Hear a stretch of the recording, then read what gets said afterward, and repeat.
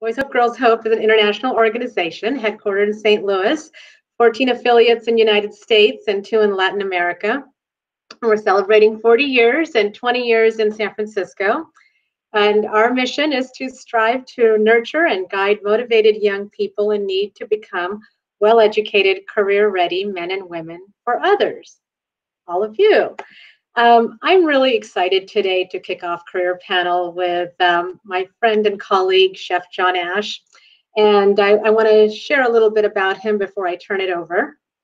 Many refer to John Ash as the father of wine country cuisine. In 1980, he opened his namesake restaurant, John Ash and Company, in Santa Rosa, California, which gained international acclaim. John has written 5 books and is a 2-time James Beard Award winner.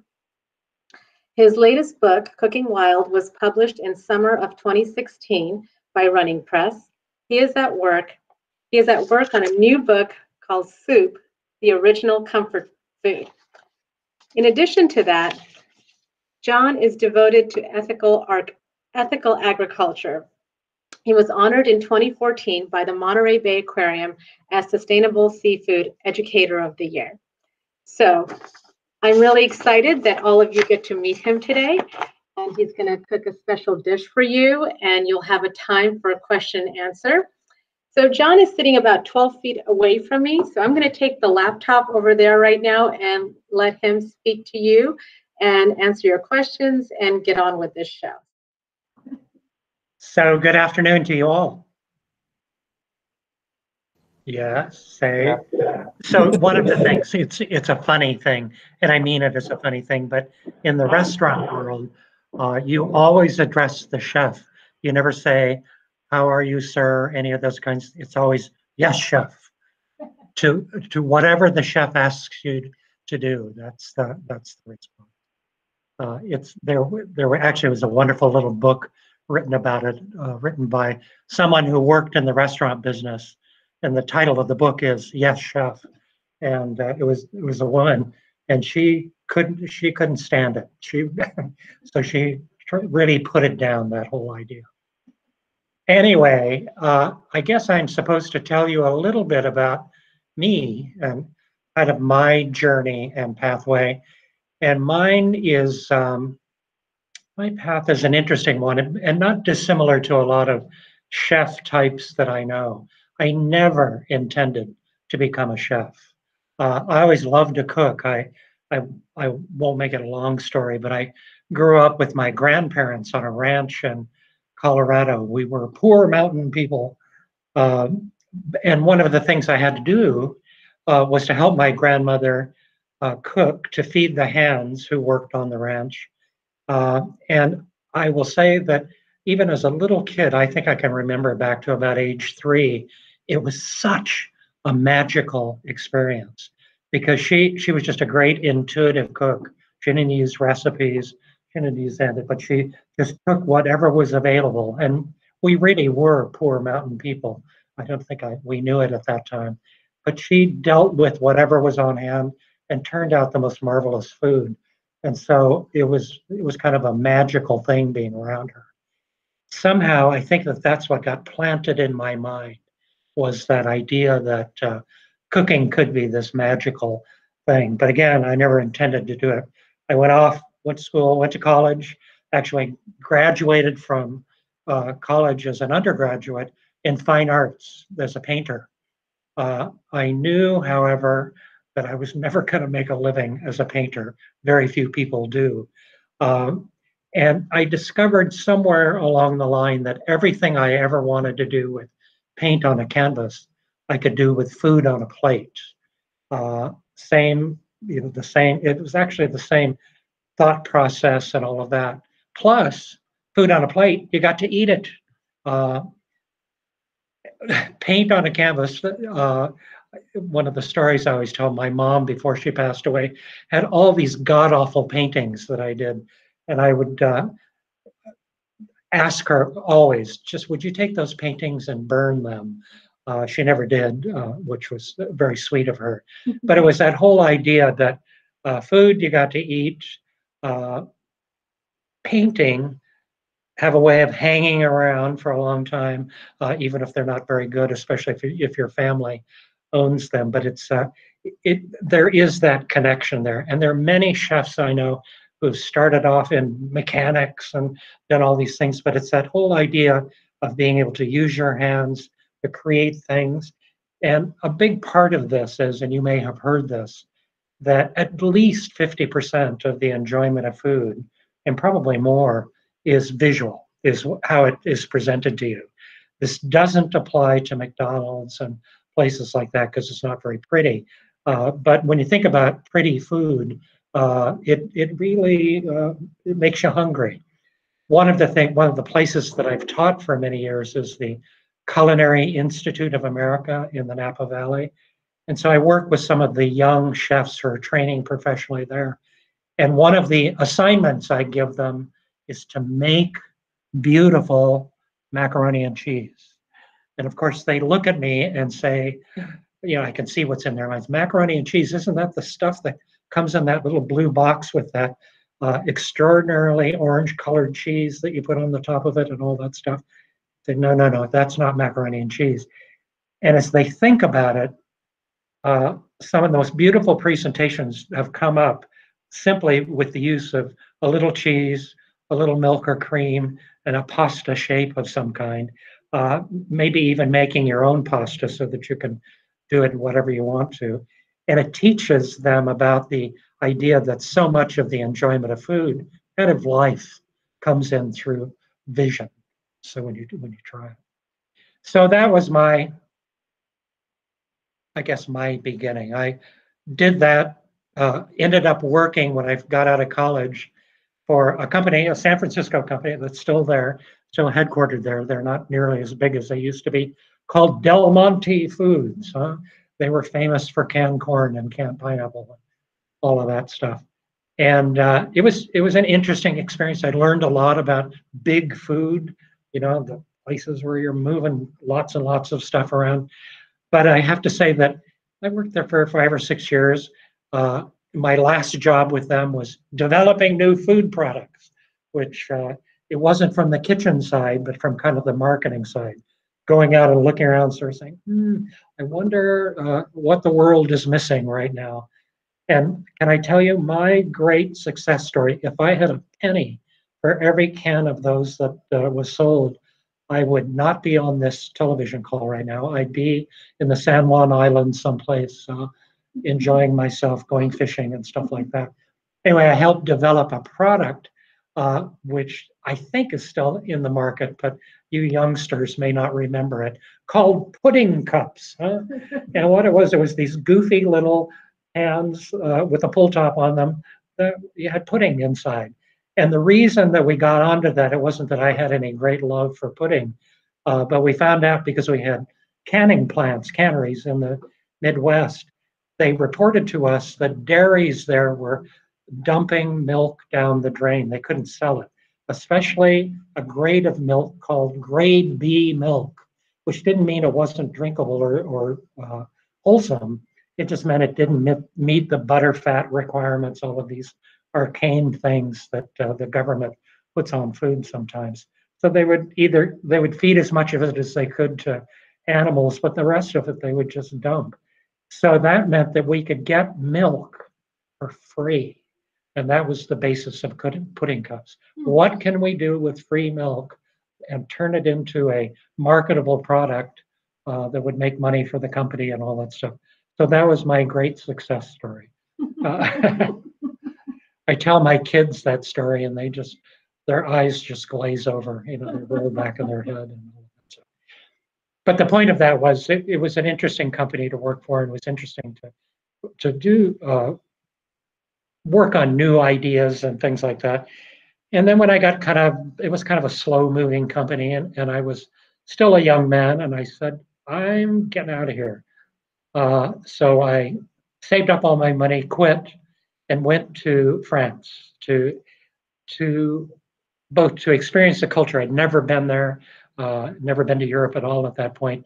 And at that time, France was the holy grail of fine food in the world. And it still is when you go to a cooking school, a professional cooking school, it's still it's the thing that it's what's used to teach people to cook. So it's French technique typically, even though I often say French cooking is fine. I think I like Italian better.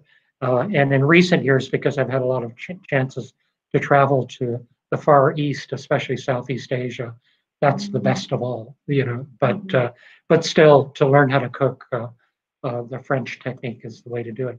So I went again with no intention of doing it professionally, but I went to school in Paris for a couple of years, and then was just lucky enough. Is this too long-winded? Am I going on and on? We're okay. We have about 1 minute. Okay, I'm gonna give it to you in 2 minutes. Okay. So this is how I ended up where I am right now.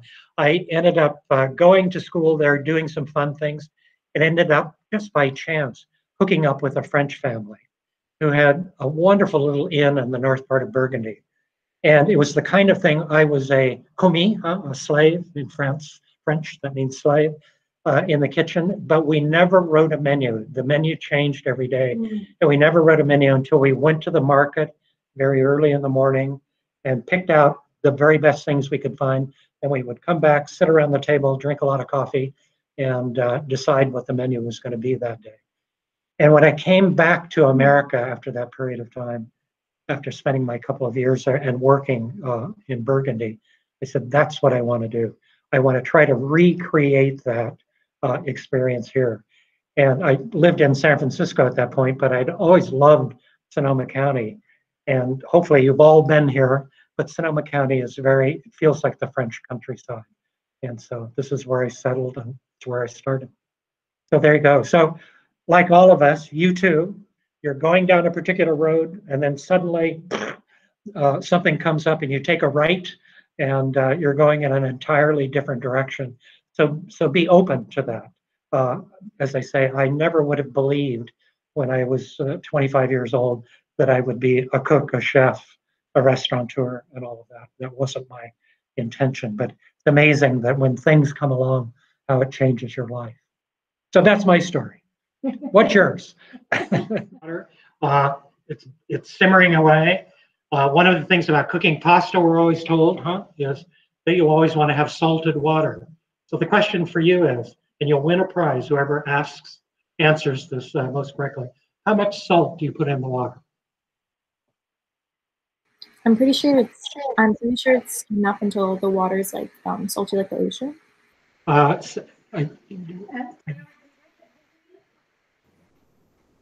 Sorry, Issa, repeat yourself. Do you need me to repeat? What was that? Can you repeat yourself again, Issa? Okay, I'm pretty sure that you're supposed to salt it, like there's not a measurement or a ratio, but like just until it's as salty as the ocean. Well, you're pretty close. Maybe you get a half a prize or something like that. The answer to it is it's really kind of silly. You want to make sure that the water tastes like the sea, which means it's pretty salty. So I think you were on the right track. So and so it depends on if they have a pretty big pot like this. You don't have to measure it. You don't have to do anything. So you just throw it in there, and then you taste it. One of the things you have to learn how to do is to stick your finger in boiling water and taste it. And, oh yeah, it kind of tastes like the sea. So that's pretty good. So they're going to go. So cacio e pepe, I'm going to bring these over. I have a couple of different, you can use any long pasta. So here is some linguine, or bucatini, I'm sorry. And bucatini is really interesting. Let me step away, open this up for you, because it's like spaghetti, but you kind of look like it. And of course, you're not going to be able to see this. You're going to take my word for it. But this is what it looks like. And right down the center of it, it's hollow. So and what that does is another place for the sauce or the butter or the olive oil and all that stuff to get into, so you get even more flavor there. So I think we might use that. The other deal about good pasta is not expensive, but what you want to look for is pasta that has been made with, and typically this only happens in Italy, but some American producers do the same thing, that has been made extruded with bronze dyes. They actually take the the pasta dough and shove it through these things. And what it does with the bronze die is it actually creates a little ridge, little ridges on here. And again, it's just a way of helping the sauce stick to the pasta. Sometimes I still see, so don't ever do this.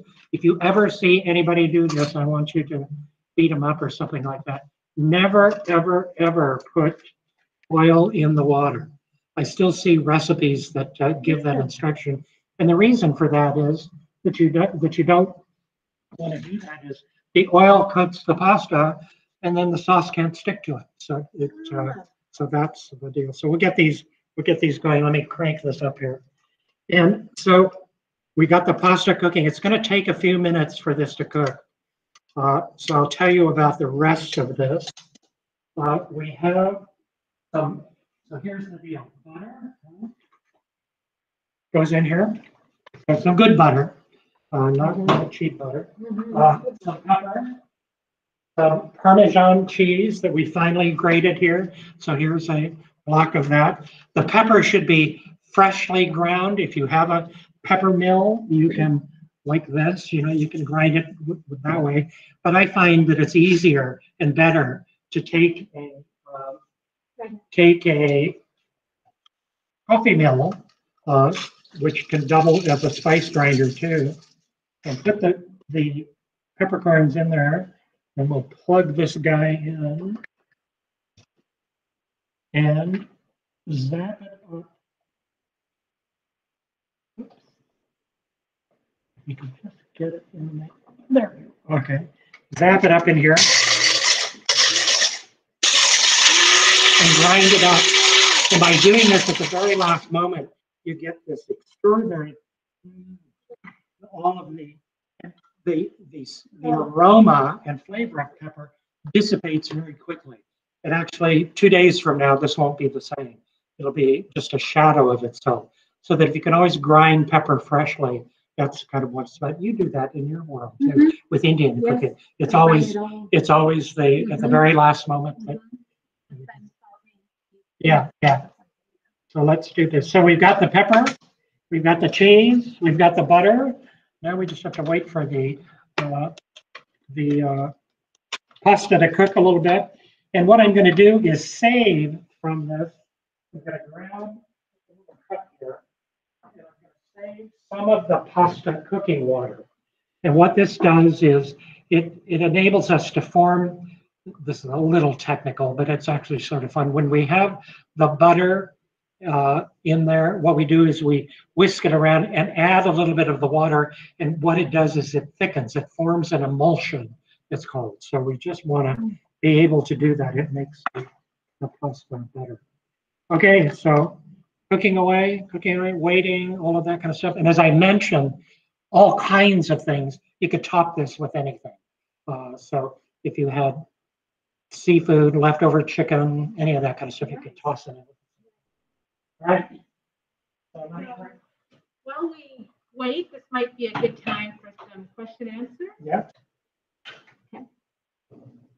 Perfect, you guys. Yeah. So let's take on some questions. If you guys, we know that you guys all prepared some questions for them. So please, I advise you guys to unmute your mic when asking questions. But let's go ahead and ask some questions. Please ask the question. Whoever second guess your decision to become a chef. Did you feel pressure from anyone in your family to follow a more traditional life path? I never did. I was lucky in that regard. My father was a doctor, was an MD. And I used to, when I was a little kid, this was back in the days when he would actually make house calls. You could call the doctor and they would come to your house to check you out. And so I would often go with him on those calls.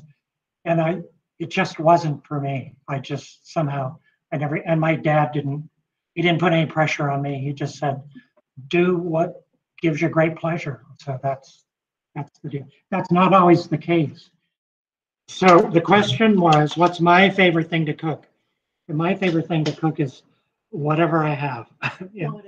And one of my inspirations, which I love doing, and we have pretty good ones in America, but when you travel to other parts of the world, it's extraordinary, is to go to the market, or go to the fresh market.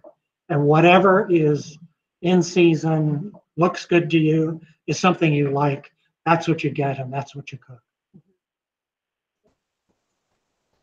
Great, thanks, Chef. How are we doing? What Jim? quality you mentioned or wanted to ask you, what inspired you to write your books? Well, that's a good question. I never thought, so this was another thing I never thought I could do, was to write, because that was not something that I cared that much about. And the first book that I wrote was, a friend of mine came to me and he had this idea for the book, and the first book was called American Game Cooking. And I knew something about it because I'd grown up on this ranch in Colorado, and we did a lot of hunting. And it was at one time, I think up until about 1900, the primary meat on the table in America was not farm-raised beef and pork and things like that. It was wild game. So it was venison and elk and wild turkey and things like that. And my grandparents grew up in that time. So I learned a lot from them about cooking wild game. So it was just, this word serendipitous. It was totally serendipitous. He said, I need some help with this. I can do the research. This was he talking to me. I can do the research about the history of the game and all of that kind of stuff, but I'm not a cook. I need somebody to help me develop the recipes. And so that was my first book. So be open to those opportunities when they come along. Question. What's been your favorite experience during your career? Like, you have a favorite place you worked or something like that? Well, that's a good question. I think probably that some of my fondest memories, I was lucky enough to get tapped to go to Japan to sort of give them some insight into California food and wine. And I did that for nearly 15 years. And I would go for a month. And I think the last time I went, I was there for about 3 months. And what it did was it gave me such an appreciation. Japanese cooking is also some of the most elegant and sophisticated cooking in the world. It kind of makes American cooking look pretty heavy-handed and all of that stuff. But I learned so much about another culture, about the extraordinary food that they did, the ways that they did it. Like the kitchens are not set up like ours are. They use different utensils, all of that kind of stuff. But it was an amazing experience. So I still draw on that. And the most fascinating thing that I'll say about, and it's true of many cultures, but the Japanese especially, they are so sensitive to flavor that you can ask a Japanese person, what's your favorite soy sauce? And they will tell you, and they will also tell you, they can tell where you come from by the soy sauce that you like or do, because we tend to think of something like soy sauce as being it's just regular old Kikkoman or something like that, which is a good soy sauce. But every village and town in Japan has its own soy sauce maker, and each of them, even though it's just soybeans and salt, each of them are different. Each of them, it took me a long time to be able to distinguish those differences. Okay, we're getting this dish done. So I'm going to drain the pasta. I'll bring it right over to you so you can see. So here we go.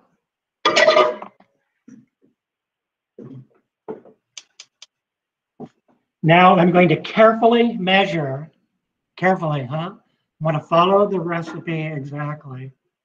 Don't do that. Just do it. You just do it your own day. We're going to throw in some butter. How much? Not that much, maybe a little more. Butter is great. It's beginning to melt in there. I've got my pasta water here to make a little emulsion out of this. A whisk.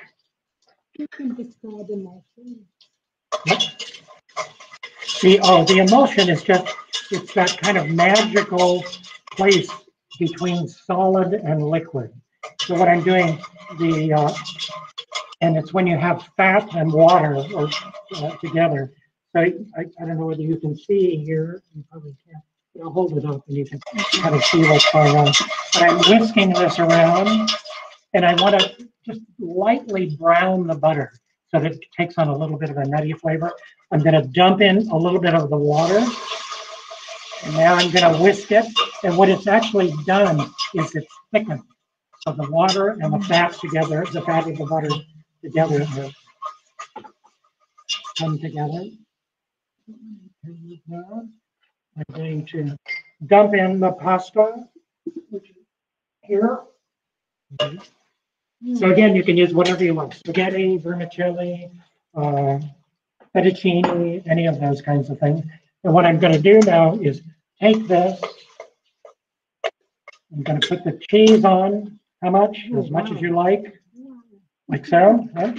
It's actually not so much because it's very finely grated.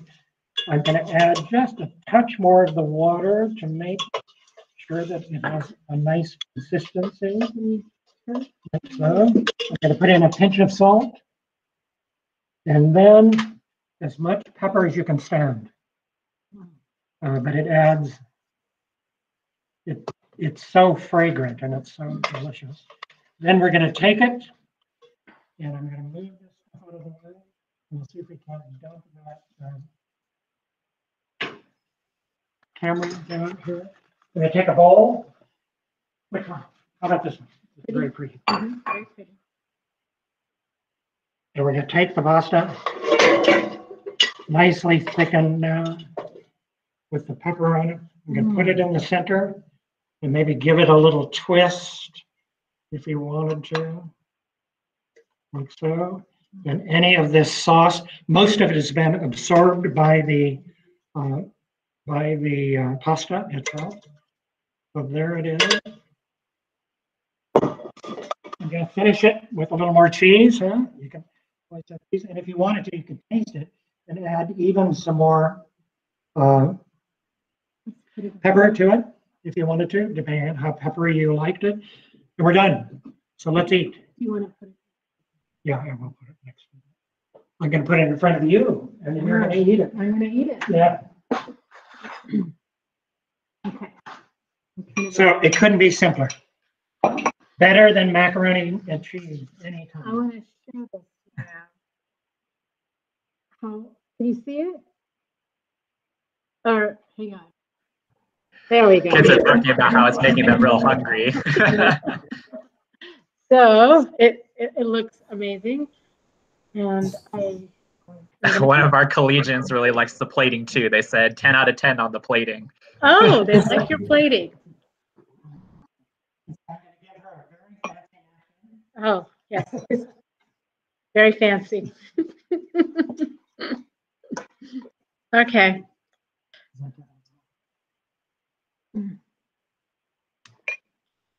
Mm. Mm. Obligatory chef kiss there. I wish I could just send this to all of you. Mm.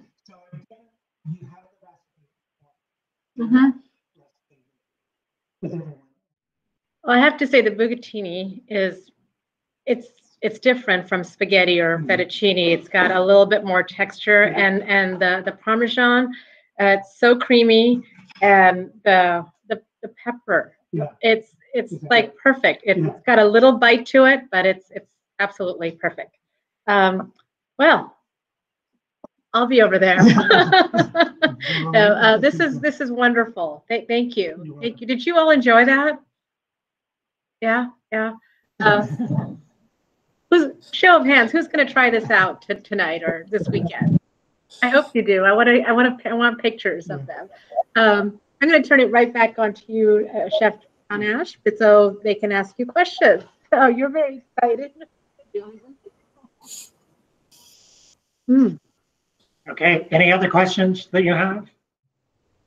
That's great. Thank you for that. Eugene, go ahead and ask your question. Okay. In your opinion, what's your most impressive dish that you made and why?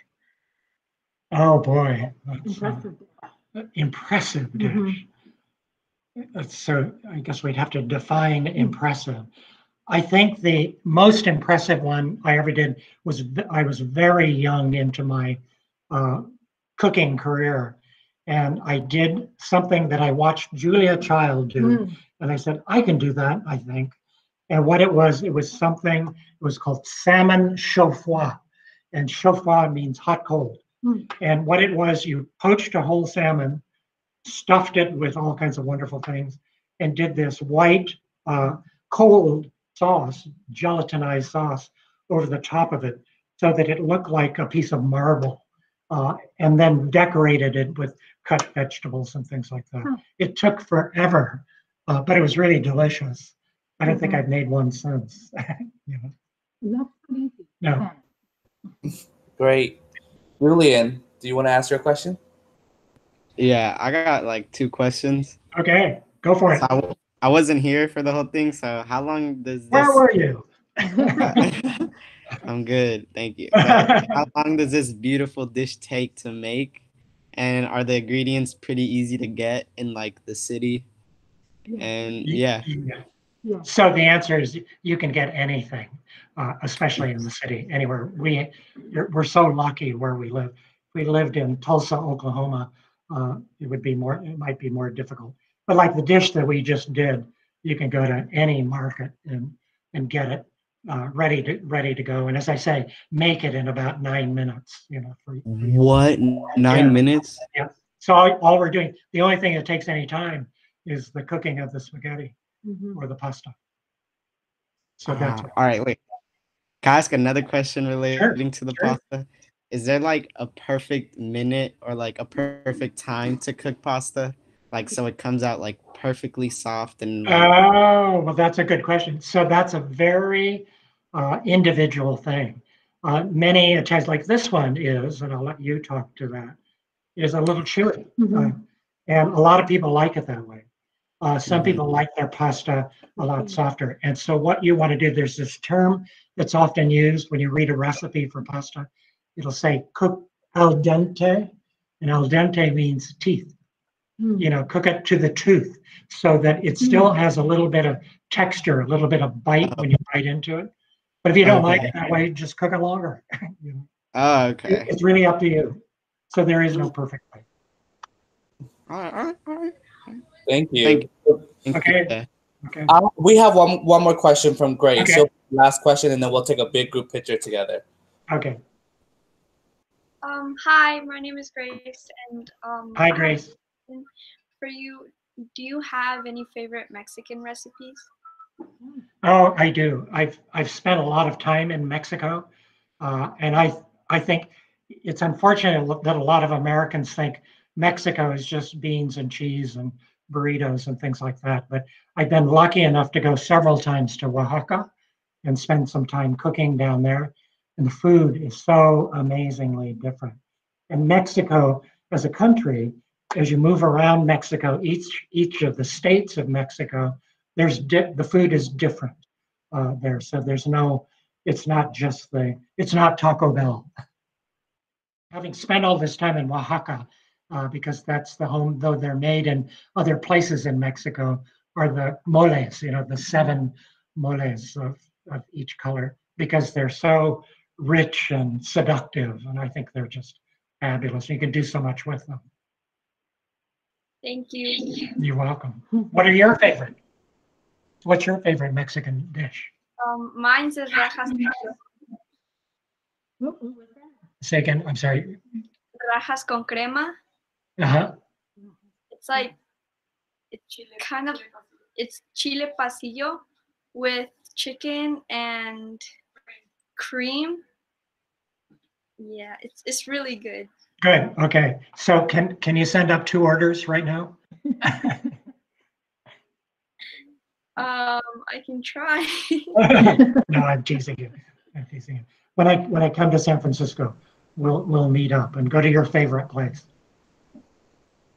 That's great. Well, on the behalf of our scholars and our program, we just wanted to say thank you, Chef John, for doing this for us. It's really great. It's something easy for our kids, something that they definitely have in their fridge. So we definitely appreciate the time and commitment that you have dedicated for us this evening.